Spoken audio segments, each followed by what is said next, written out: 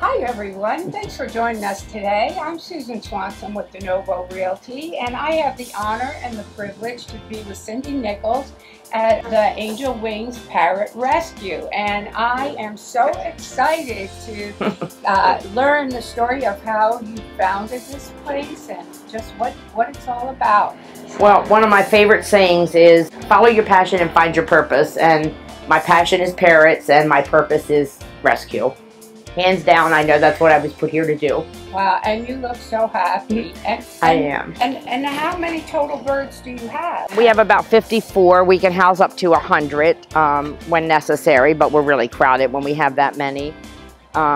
We do adopt birds out that are adoptable. Our adoption rate is about 2 to 4 monthly, most months. Of course, COVID has changed everything for everybody, including us. We used to do an open house a couple times a year to raise funds and awareness in the neighborhood, and we'd have like the back porch would be a big store with parrot paraphernalia, you know, like towels and beach bags and that kind of thing.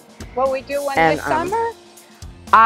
Well, we don't do them in the summer. We do it in the fall, and I think we will have it. We usually do it in the middle of November. And how do we get to know about those? We advertise it on our Facebook page. You can follow us on Facebook, Angel Wings Parrot Rescue. And we have a website, angelwingsparrotrescue.com. And we also advertise it in the local newspapers and radio stations that we're having it. And it's a good event. All the volunteers come and they walk everybody through and tell them about each bird individually. And then we let you shop on the porch. And it's all to raise funds to help the rescue. I can't wait for that. Yeah, we even have jewelry, you know, related. Yeah. And some of our volunteers make things for the auction. Nice. We have an auction once or twice a year as well. That's online through Facebook, where it's all parrot toys and parrot-related things. And once again, beach towels, you know, mugs with parrots on them and that sort of thing. Oh, that's great. We're an official 501c3. We became a 501c3 in 2014. And our mission is to rescue, rehabilitate, and rehome any parrot in need. We take them in if they're medically needy. We get them the veterinarian care they need, and try to get them on the road to recovery and find them their forever home is the goal. Oh, that's wonderful. I also board people's birds. It's very important when you have a parrot to board it with somebody that is bird savvy and knowledgeable, because there are lots of dangers for birds that people wouldn't think of. Scented candles, clean your oven. You can't use an oven cleaner. You can't use any Teflon cookware. Isn't it gas too, like natural gas? Yeah, anything you can smell, it harms their respiratory system. They have a really fragile respiratory system. So it's really important that when you board your bird, when you go away, that it's with somebody that knows what they're doing. Yes. And that's how we raise funds to keep the rescue running. Our operating budget is about $2,000 a month, you know, just for, $2,000. Yeah.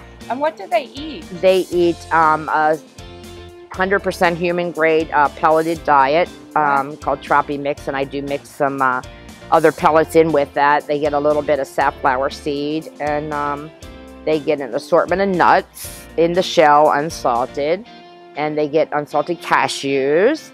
And then once a day, they get all that in the morning. And then they also get dried fruit that's made for birds with no sugar added, called true fruit.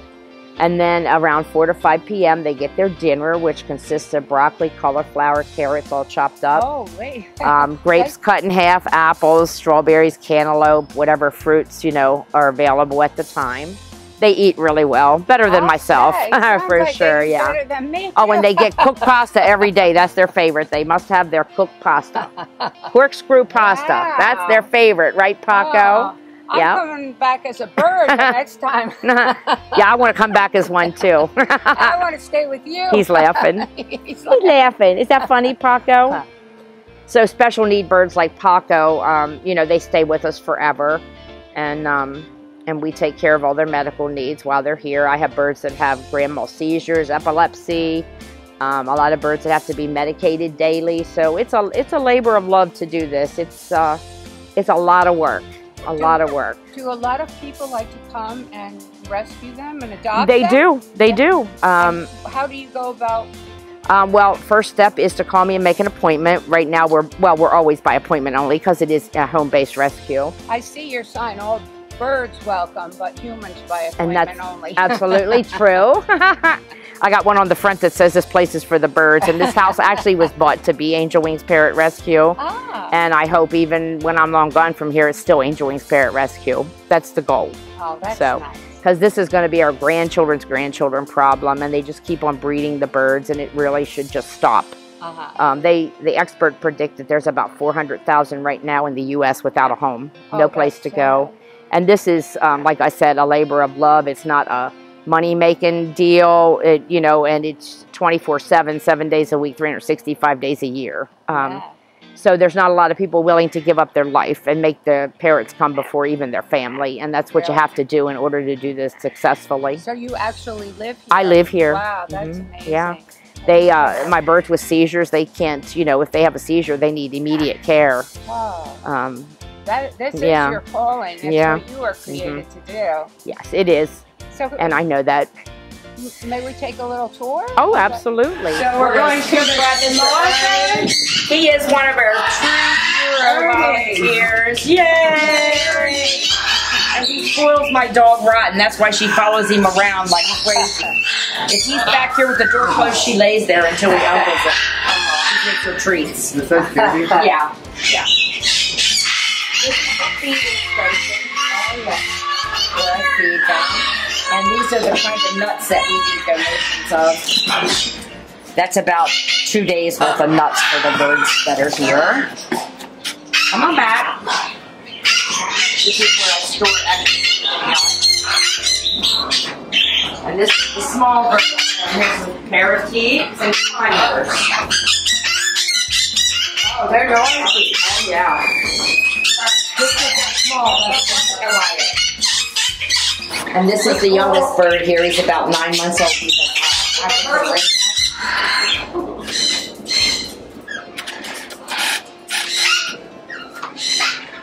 and as you can see, we clean every cage every day.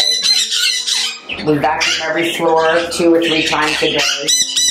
It's immaculate. Yeah, everything is always clean.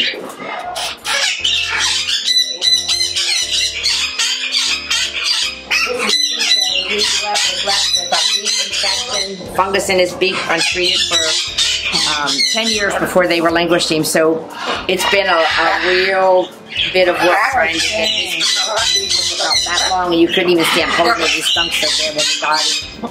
But my vet has been really good and diligent. He's on medicine. He's past the end of his lifespan, but he has like 9 lives or something. He's almost died so many times, but he just has such a will to live. Aww. And he'll say, a kiss. Kiss. Kiss. A kiss. A kiss. A kiss. A kiss. There you go. A kiss. A kiss. A kiss. A kiss. A kiss. A kiss. Say, give me a kiss. I said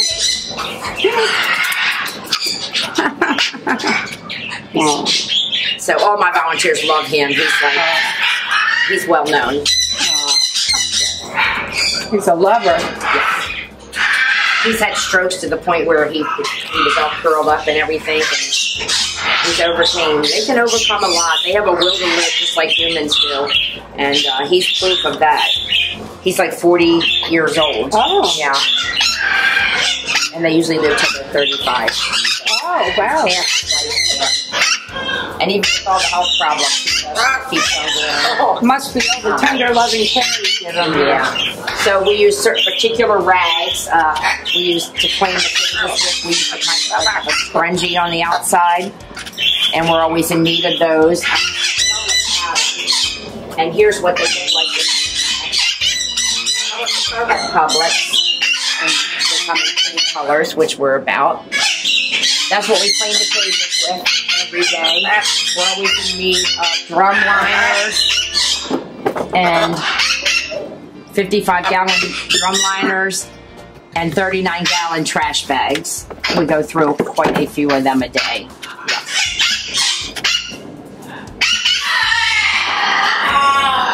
Bye-bye. Bye. We have a 50-foot screen porch with chain link so that raccoons couldn't get in. Oh. They're all in by 4 p.m. We also have a 50-foot flight out there.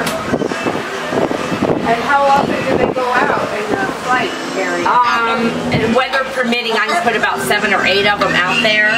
And typically, I rotate. So maybe, twice a week. Oh. Yeah. Some of them like to fly and some of them don't fly. So it just depends, right? It's a lot of work, yeah. So when I let them out here, it's like a whole extra room to clean, because I've got to clean up after them. Make sure all the food and everything's fine so we don't get mice. Do these like to dance too? They do. I noticed you have music on. Yeah. La da da di da di da di da da da. La da da di da da da da da da. La di da di da da da da da da. Da di da di da di da da da da. Katie's singing. Da da da da da da la la la la. Sponsor a bird. You can give me a call. Once again, it's $350 a year or $25 a month. And for that year, that bird, your name will be on a paper. We have a list that you're the sponsor. And we'll send you pictures or you can visit that bird. You can choose the bird that you want to sponsor. Any of our permanent residents need to be sponsored. And we have a list that we'll take a picture of and show you what ones are available for sponsorship right now. You could buy that bird toys. You can say, hey, this is my bird this year. I'm sponsoring it. So it's a really good thing to do to help the rescue. And there's always such a need for fun. Just their food bill alone is $1,000 a month just to feed them. So, but they're worth it. So worth it. Well, Cindy, it's been such a delight. Thank you for all the information and the tour of this place. And I volunteers up. I hope so too. Thank you for coming. We enjoyed having you.